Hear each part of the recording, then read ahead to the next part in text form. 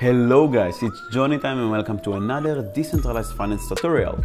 Today we are going to learn how we can use 1-inch decentralized application on DeFi connected with Ledger. How you can level up your security of your DeFi when you use 1-inch instead of using hot wallet like MetaMask, but using hardware called wallet like Ledger.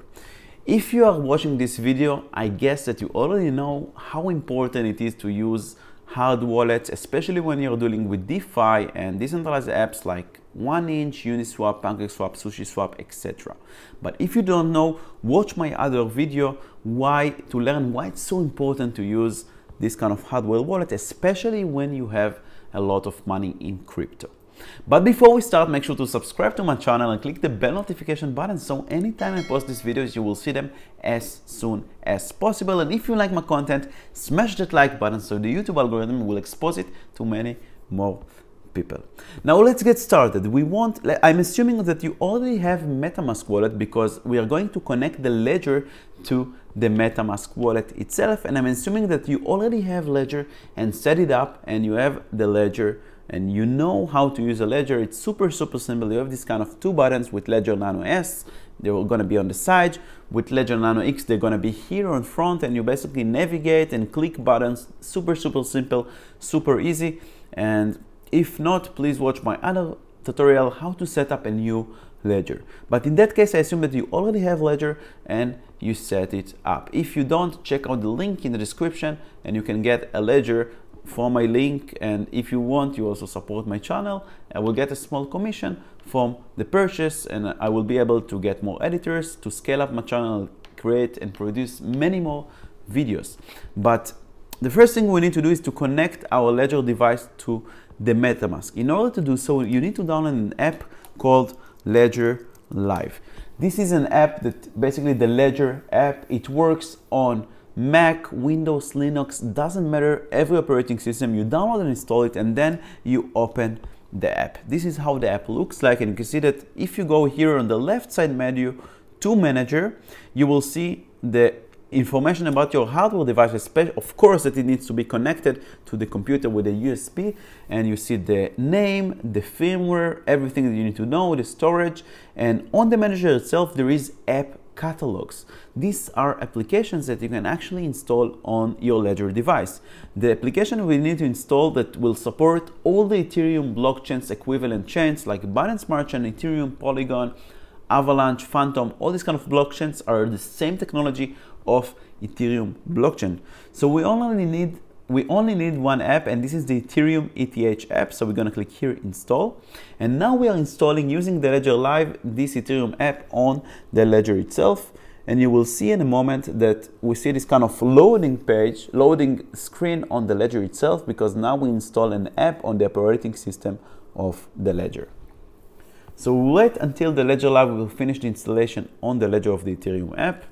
Once done, we can close, we need to close the Ledger Live app, because now we are going to connect the Ledger to the Firefox browser, to the MetaMask extension. Now make sure that you're using Firefox, because this kind of feature, connecting the hardware wallet to MetaMask, it doesn't work on Google Chrome browser. So you need to use Firefox. There is a bug with Google Chrome, they removed the support, and now we can use only Firefox in order to do so. So now you have to understand that the private key resides within the Ledger. Every transaction that you will send through the Ledger, you will have to approve it twice. Once you will approve it in your MetaMask wallet, and second, you will have a prompt on the Ledger device where you will accept and send the transaction. And actually the Ledger is only signing the transaction, and the MetaMask wallet is the one that connects to the RPC node, to the Web 3.0 application, and he's the one that gets the signed transaction and broadcasts it to the miners, to the blockchain. So this is super important to understand how it works. Now we will go and we will open our MetaMask extension. We click here on the left avatar, and we'll click connect hard wallet. We're going to connect our Ledger device, so we'll pick Ledger. And now it's looking for Ledger. At the same time, I'm gonna open the Ethereum app. I will just navigate to Ethereum and click this kind of 2 buttons, and now the Ethereum application that I just installed using the Ledger Live is open. It will take a while until it finds all the accounts that your ledger has, and once it found the account, you will see them right here, and now it asks you what kind of accounts you want to connect to the MetaMask wallet, because you have a lot of accounts, multiple accounts. You can go next, previous, until you find your account.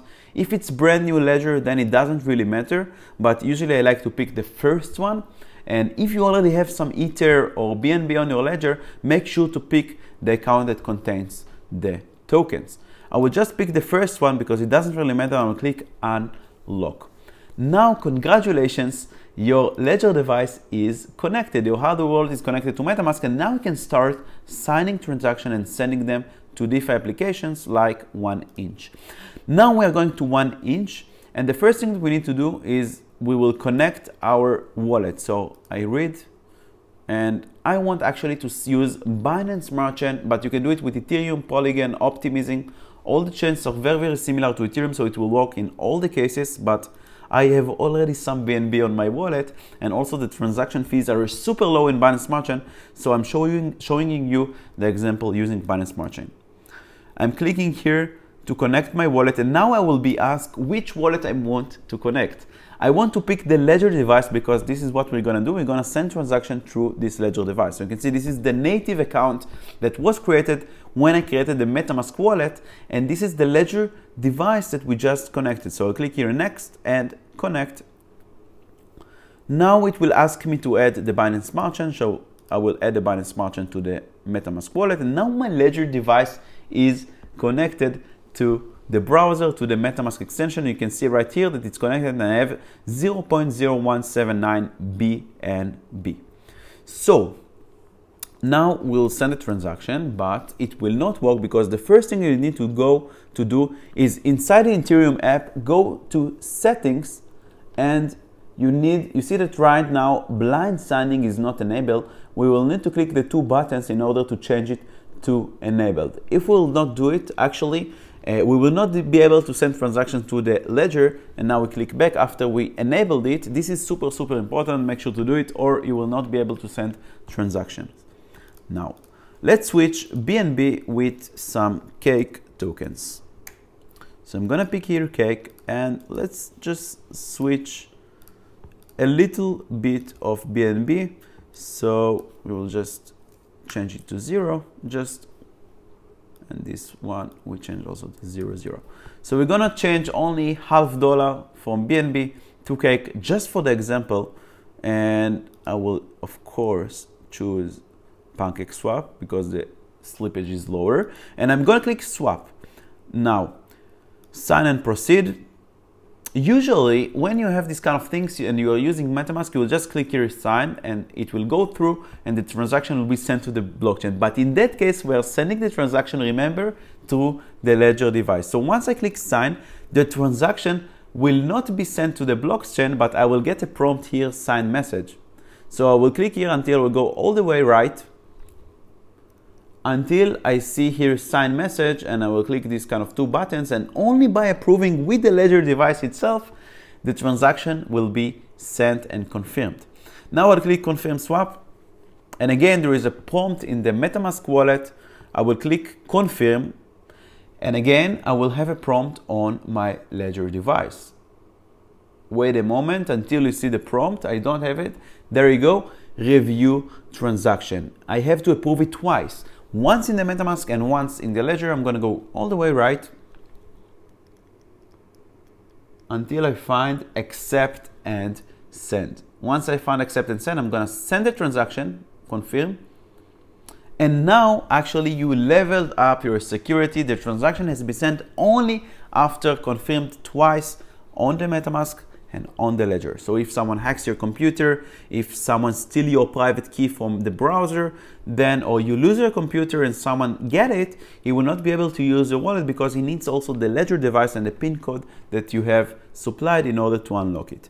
So this is super simple tutorial. I hope this guide helped you, and if it helped you, consider subscribing and smashing the like button.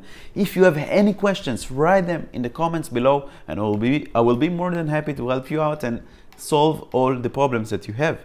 Thank you so much once again for watching my videos and learning with me in Journey Time, and I will see you in the next tutorial. Bye bye.